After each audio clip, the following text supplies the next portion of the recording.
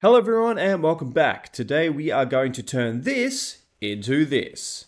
That's right, we're going to learn how to get custom ground textures into our Game Guru Max scene. And it's very simple. First of all we need is a folder with our textures. As you can see, I've got a folder here already that has 16 stylized ground textures in it.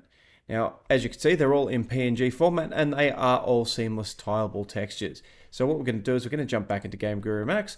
We're going to head up to the top left here and click on Terrain Painting.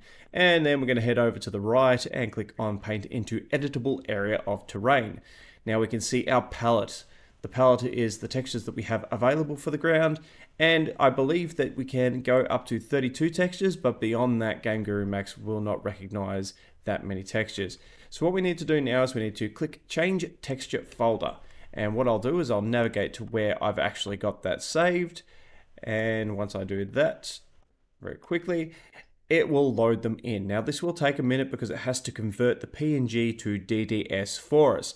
Once it's done that, it is going to show up a checkerboard blank ground because it is a bit of a bug at the moment, but that's very easy to fix, and that just actually means that it's worked. So what we actually need to do now is we'll go back to Change Texture Folder again, and when we scroll down, it has Terrain Textures highlighted, which we'll click on, and Ground Textures is the folder that I just imported. Now when I click on that, all of my textures show up in the scene, and that's it. It's as simple as that.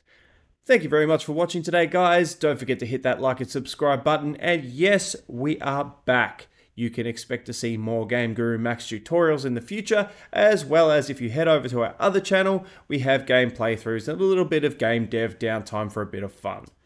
Thanks for watching. See you all next time.